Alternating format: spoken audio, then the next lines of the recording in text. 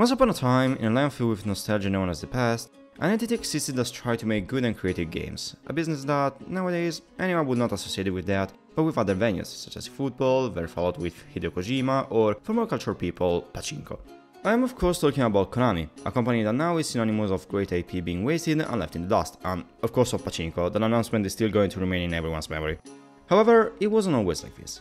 Silent Hill, Castlevania, Metal Gear Solid, those are some of the most important series that were born under Konami's wing. Amidst all of this, however, Konami also created other video games that are more or less worthy of being remembered.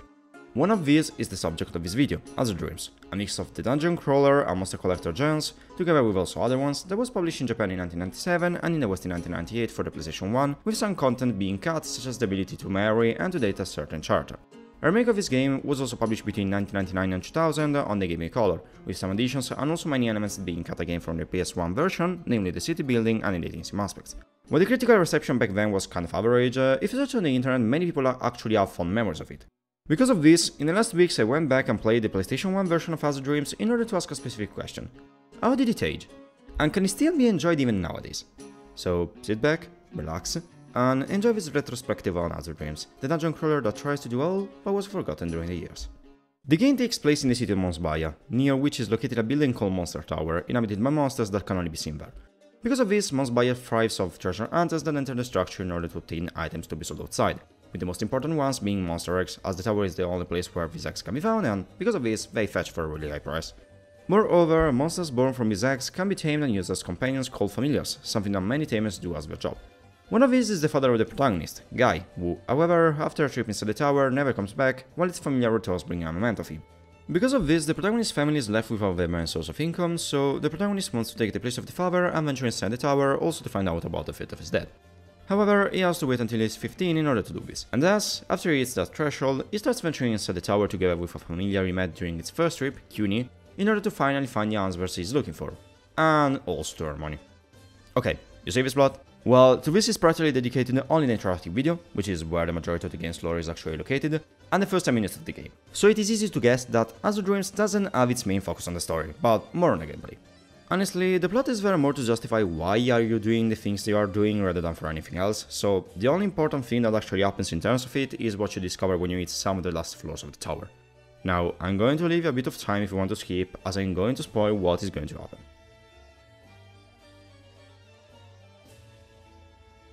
Okay, now let's talk about it. At the 31st floor, you encounter this monster tamer called Baldo, who admits to have killed Cole's father, and that if the protagonist wants to know more, he has to get stronger and reach the 40th floor, where he will reveal everything to him. After arriving here, it is discovered that Baldo and Guy actually teamed up in order to reach the top of the tower, where the ultimate egg, said to be containing the strongest monster ever, was apparently located.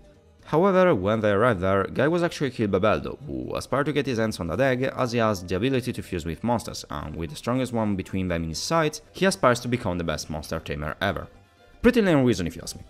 However, before being killed, Guy succeeded in sealing the egg with a magic that can be broken only by using the blood of a strong monster tamer. Why?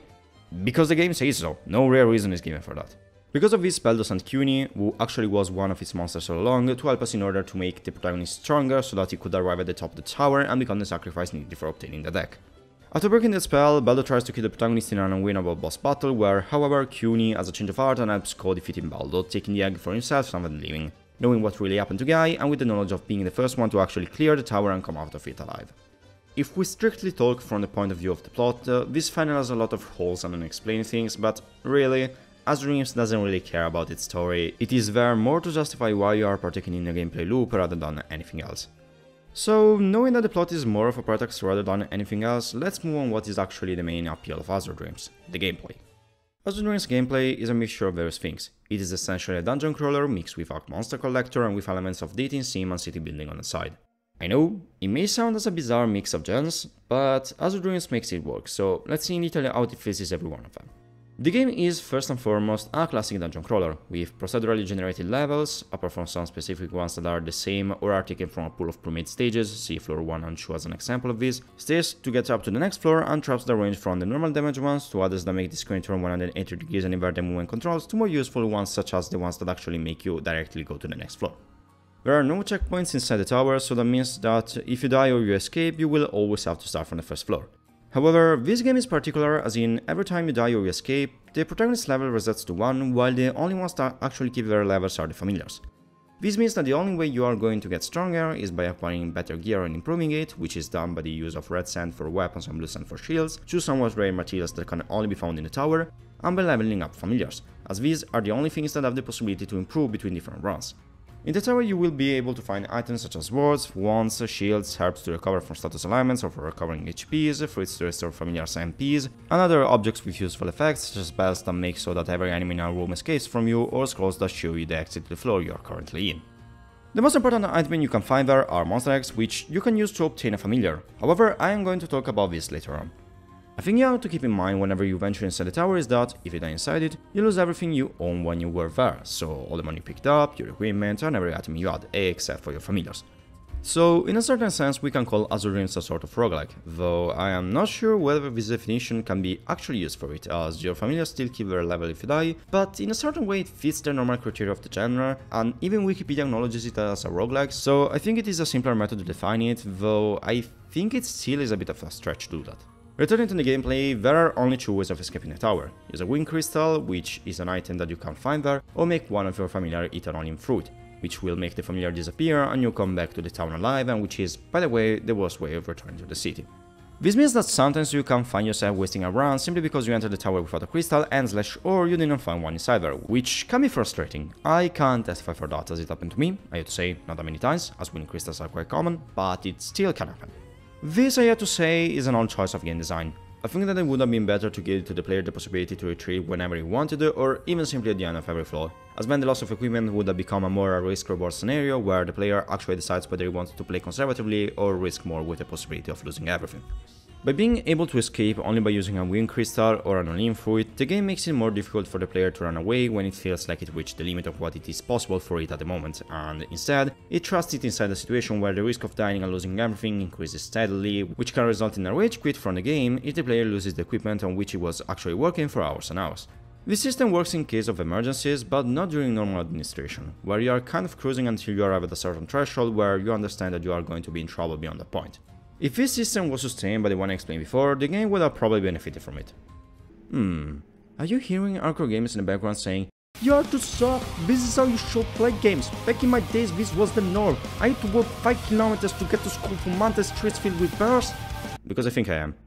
Moving on, when you enter the tower you can only bring 5 items with you, also counting your familiars, so considering you will normally bring 2 familiars, a weapon and a shield, it leaves you in one space to use for something else, such as a wind crystal, an herb to replenish HP, or a fruit to replenish MP, but then inside the tower you have an inventory that can contain up to 20 items. When you escape from the tower, you'll be able to sell everything that you have in your inventory, and this is going to be your main source of income until later on. This is for what concerns the exploration part. Now, let's talk about the combat system, a normal turn-based one which is not that much complicated to be honest. Every floor is nothing more than a grid where every time you perform an action a turn passes and the enemies react to that. It's a your turn my turn system, where if you do nothing and stay still, the situation does not evolve and the enemies do not act. Whenever you face an enemy, there are a few things you have to keep in mind. First, the height of the tail on which you and the monsters are. If you are located higher than the monster, you will inflict more damage and receive less, while if the situation is the opposite, you will receive more damage and inflict less. Secondly, you will have to consider your familiars. You have the possibility to evoke them and retrieve them whenever you want, and you have 2 ways of using them. You can command them directly, telling them what to do in the next turn, or you can set their AI to a certain set of actions. You have 5 levels: stay still and do nothing, follow you and do nothing, use mixture magic on you, which powers the protagonist attack and makes it become of the specific element based on the monster magic, attack directly and attack aggressively, which will make it so that the familiar is going to seek out enemies and kill them on sight. In third place, you'll also have to consider what element your familiars and the enemy are. A monster can have one between 3 elements: water, fire and wind, and will work in a rock, paper, scissors type of way. Fire beats wind beats water, water beats fire.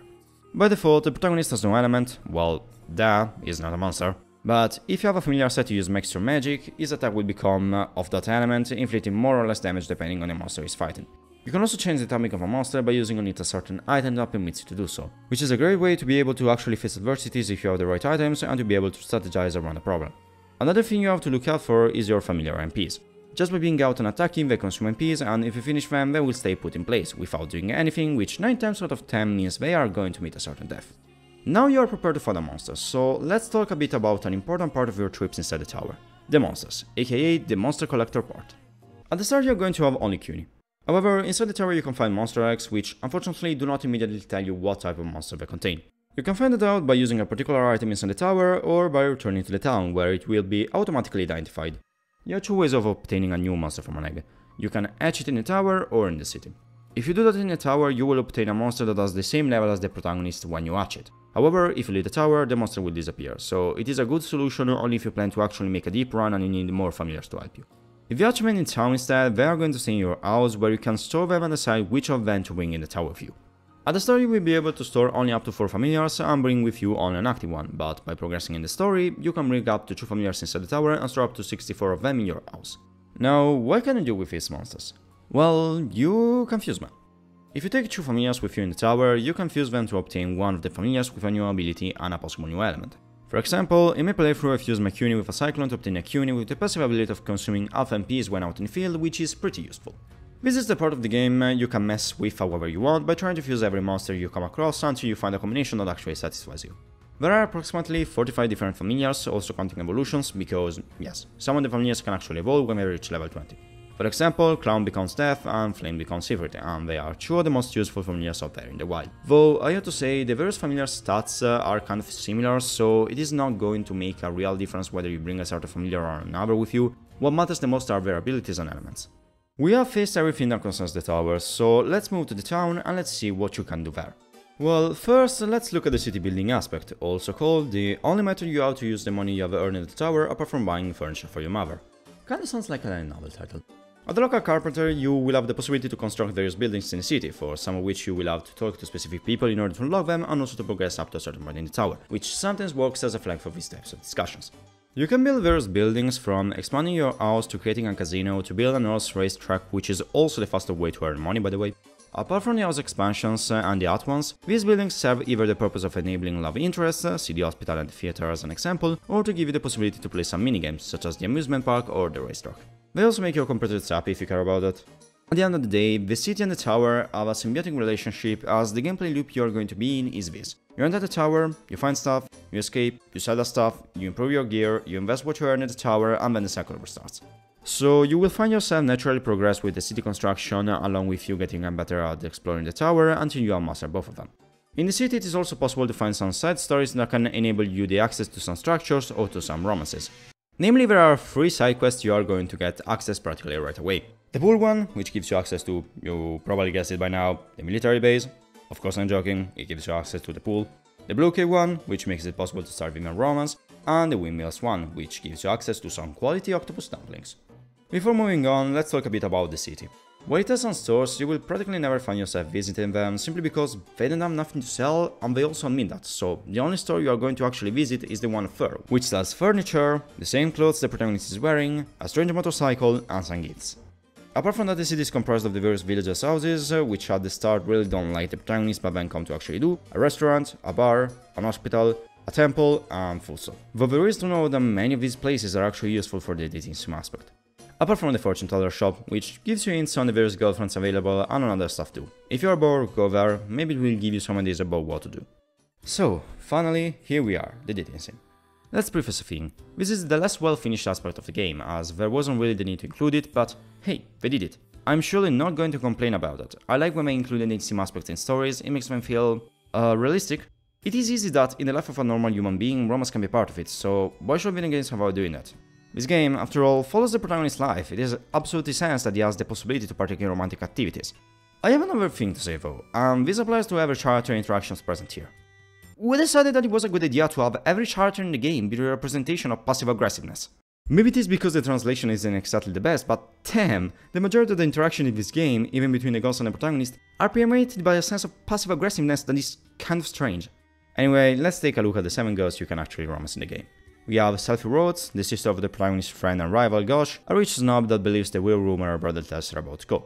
Vivian Merca, a dancer that loves dancing and is probably the least passive-aggressive character of the entire game. Nico Southey, the protagonist's childhood friend, a tomboy that is interested in culture and wants to improve the city. Mia Miria, a bookworm that likes to stalk people and has those horrible otaku glasses that make me question who actually thought of putting them on her. Cherry Child, a sickly girl that just wants to live outside but is constrained in bed. Patty Pen, the child of the local restaurant owner that runs after you if you don't pay for your food. Yes, you can do that in this game. And is good at making fried shrimps. And finally Fargots, the general store shopkeeper that is the tuner of the game and likes you only if you buy her merchandise. You have to roam around town to actually initiate their routes, and there is no clear indicator about what you have to do to initiate or to continue them either. For example, in order to start Patty's Ramens, you have to eat every dish at the restaurant at least once, but no one says that to you, except maybe for the fortune teller. That I cannot testify for. So you have either to look to a guide to discover it, or to just mess around with the game trying to figure it out yourself. Still, are they enjoyable as routes? I mean, they sure exist. To be frank, they aren't all that bad, but they are not exactly unforgettable. Some are better than others, and in my opinion, the best is probably the Shari one, but they are nothing to talk about. The common denominator they all have is Gosh, Sylphie's brother, a rich playboy that doesn't understand women, trying to make the protagonist seem an idiot and something to be avoided so that he can have all the goals for himself, miserably failing every single time. Anyway, what do you get when you finish a romance? Well, a sticker on your save file, which makes it seem like instead of collecting monsters you are collecting romances, and the chance to get them waking you up and then kissing you when you leave home for the tower. Oh, also, with the biggest house it is also possible to have all of the ghosts you are in a relationship with be present and send you off with a kissing through arm style. And the protagonist's mother is okay with that, that's crazy. These are the various aspects that constitute the gameplay of Azure Dreams. So, how is it? Honestly, it is really satisfying. The gameplay loop that the game offers, so going to the tower, returning home, developing the town and your relationship, improving gears, rinse and repeat, is strangely addictive and you can easily spend hours doing that without really be bored by it. And I know that because I wasted an entire day doing that. However, there are some problems, namely the familiar leveling, the method of improving gears, and the difficulty. You see, the scaling of familiars is really slow. Because you always start at the bottom of the tower, leveling your familiar is going to be difficult unless you are able to venture into higher floors, which is normally not always possible, as there are some where it is really easy to just be literally obliterated when you appear there. Because of this, at a certain point it is kind of hard to progress based only on your familiars, which is absolutely okay, they are there to help you, not to carry you around in bridal style. However, this leads us to the next problem, improving gear. The only way you can do that is by using red and blue sand, which is something rather rare to actually find. There are times where you will find 5 blue sands without any trouble at all, spaced out by lots of runs where you will be unable to actually find one. Gear, especially in the upper floors, is more important than familiars, as if a familiar dies, you are still alive, but if a protagonist dies, then it's over. So having a good defensive and offensive power is necessary to actually reach the top.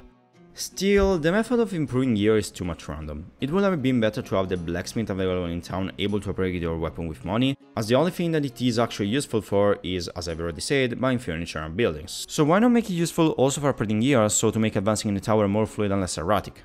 This also connects to a problem of difficulty. While the game is never unfairly difficult, there is to say that it is easy to find a roadblock once every 5 floors, which creates this cycle where you will go for a lot of runs that always end at the same floor until you have a bit of luck, find things that can make you push further on, and then you will start climbing the tower until the next obstacle. I think the major roadblocks in this game are the 25th floor and the goddamn 15th floor. I still continue to see Electro Kraken as the definitive enemy of Azure Dreams early game. This problem is simply created by the two precedent ones I have talked about. Because you are going to cover the same floors, it is going to be difficult to level your familiars. If you don't have luck, it is going to be hard to upgrade gear. So, if you were particularly unlucky, you can remain stuck for dozens of hours on the same set of 5 floors because of this. However, once you reach floor 30 and 4th, well, yeah, from there the game becomes rather difficult and transforms itself in a hide-and-seek game rather than anything else. You can still advance quite far if you actually strategize, have good luck and take it slowly. After all, there are people who clear the tower on the first try, but if you're not helped by Lady Luck, there is a hard limit to that. Okay, let's assume you clear the game. Is there something to do after that? Well, you can finish constructing the buildings to your left, you can close the romance routes you have not finished, and continue playing like usual. Maybe try and make Gas Ghost around floor 38 and collect every monster the game has. But apart from this, the game offers nothing new as a post game. So much so that if you arrive again at the 40th floor of the tower and you don't have a wind crystal, well, you're stuck there and you have to restart the game. As for how much this game lasts, well, it kind of depends on how much you are lucky. I finished the main story in 25 hours, but I also had a lot of luck in the run that brought me to the 40th floor, as before that, I only succeeded in a run into the 30th one, so I can easily see someone needing 40, if not 50 hours to finish this game. However, realistically, I think that in order to clear the tower, you are probably going to need around 35 hours, depending also on how you decide to play. Still, I think that after 25 hours, you are probably going to feel a little bit frustrated at the game for not giving you what you need to improve, because that is what was happening to me around the 20-hour mark, which can be a soft quit moment for some with not much patience. Now, I won't talk about the graphics because, mate, it is a PS1 game, what do you want me to say? If you like retro graphics, you will probably like it, while if you want only the best with graphic options, optimization, ray tracing support, you are obviously in the wrong place. However, there are some things I still would like to talk about here. First, every 5 floors the tower changes themes, and some of them are honestly good, while some are random. Secondly, and the main point of this section, the character portraits look strangely creepy. I mean, look at how Fur transforms herself just by changing a bit the perspective. She seems totally another person. It is obviously an art style that belongs to the 90s, before the coming of the mobile wave, but I don't know, I don't really like it. As for the music, the soundtrack is okay. I think it is adequate for the desert setting of the city and of the adventure of exploring a dangerous tower. Still, I think it is mostly forgettable, especially because you will end up hearing the same tracks way too many times, so while I think it wasn't bad, I still think they could have done more under this aspect. Moreover, and I do not understand why they did that, the Western edition of Azure Dreams doesn't have voiceover, but the Japanese one has. Was including Japanese voice acting really that much strange for the 90s? Azure Dreams is a good dungeon crawler that doesn't try to do anything revolutionary, meshes together phone gens that aren't exactly that much connected, and yet it comes out as a good game, with a satisfying gameplay loop, a not so great eating sim side part, and an absolutely uselessness for money and merchants. So, to answer the question I posed at the start, should you play Azure Dreams even nowadays, even in 2023? And honestly, yeah, I think you should, especially if you like dungeon crawlers, because its gameplay loop is its biggest strength, and I still think it can be enjoyed even today. Of course, if you can look over dated graphics, otherwise, well, what are you doing here? I think also that people who like quirky and strange games can enjoy Azure Dreams, as it is just an example of how to mesh together gens that seem to be too distant from each other, and obtain a product that is still of good quality, and that somewhat succeeds in its experiment. Personally, while I was actually quite frustrated in some moments, especially when trying to pass the 15th and 25th floor, I still had a blast with this game. It has been a while since I really had this feeling of wanting to play a game, even when I should have done something else, and I was surprised by this, because I didn't think that I would end up enjoying Azure Dreams as much as I did. Anyway, this is all I wanted to say about Azure Dreams. If you arrived here, thank you very much for watching this video. As always, if you want to see more content like this, consider subscribing to the channel, consider leaving a like if you like the video, and all the other stuff that YouTubers normally say. So apart from this, I don't think I have anything else to say, so this was all from SigmaOni, and I'll see you all in my next video.